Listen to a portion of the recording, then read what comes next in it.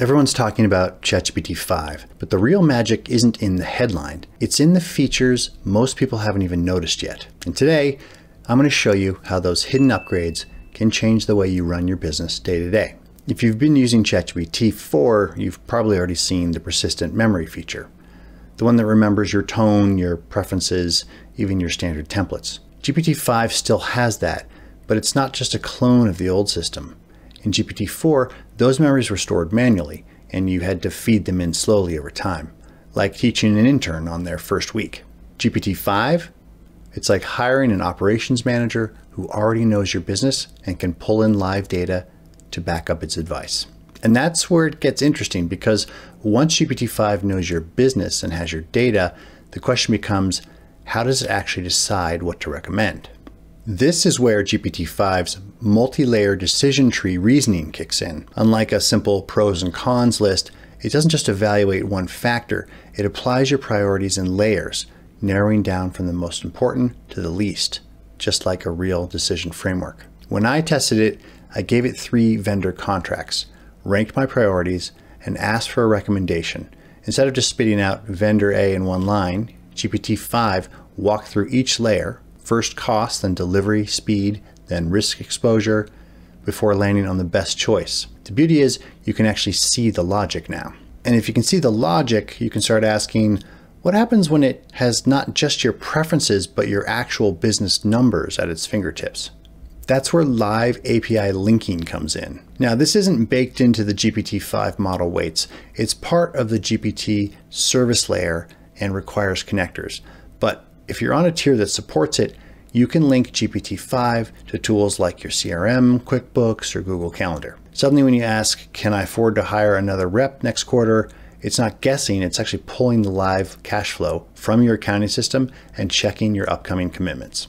And the moment it can see your current position, the natural next step is to ask, can it also show me the future?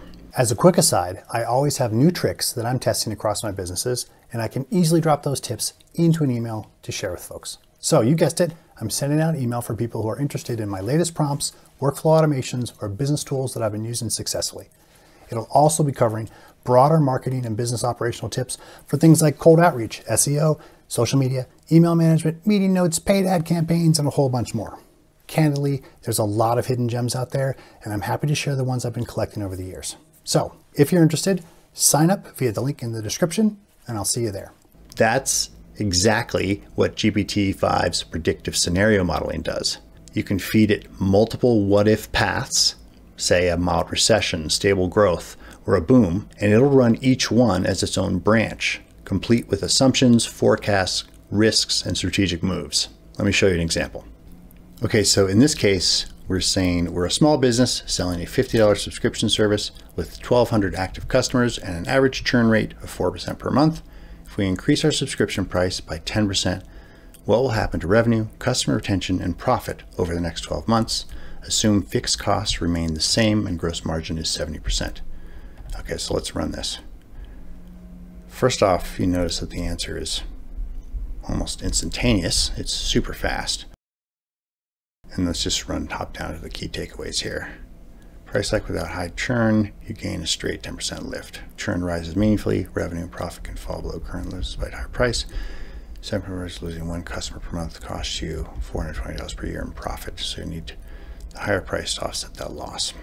Okay, so the scenario that we just ran is useful, but notice it gives one possible future. Now let's see what happens when we ask it to model multiple possible futures based on different economic conditions. Okay, so you'll notice we've got the same setup scenario here, but in this case, we're actually adding a mild recession, stable growth, and economic boom. And for each one of these, we're going to state the assumptions, project monthly revenue, include a short summary of risk and opportunities, and recommend one actionable strategy for that scenario. All right, so now let's run that. Okay, so we've got the answer here, and we can see that we've got the same assumptions. But now we've got mild recession, and the results there, stable growth with the results there, and then an economic boom scenario. So notice how it built branches for each scenario, each with its own logic, numbers, and recommendations. This is the decision tree reasoning that the new predictive scenario modeling uses internally. Okay, so now let's force a tabular comparison so we can have side-by-side view for a better perspective. We're saying take your previous 3 scenarios, forecast, and present the key metrics, average monthly revenue, final customer count after 12 months, and total profit in a single comparison table. All right, so let's run that.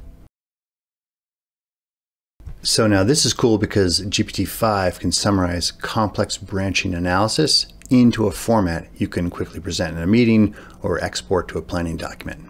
As a side note, I also like that you can actually copy the table now specifically versus having to copy the entire output. You can just grab the copy for each one of these tables.